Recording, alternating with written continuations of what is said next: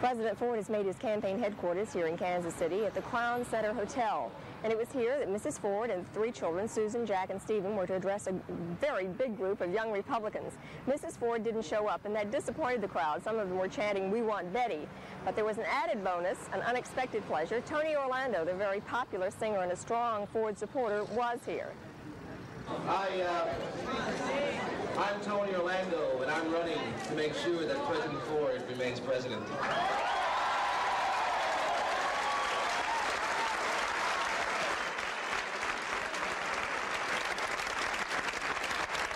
There's a young party, we got a lot of members coming up, and the Ford party, we're just educating people. We want to bring them up through the ranks, and it's going to be great. But without you people, we couldn't do it. And I'd just like to say to my father and the rest of the family, my dog and horse out there, thank you so much. We couldn't do it without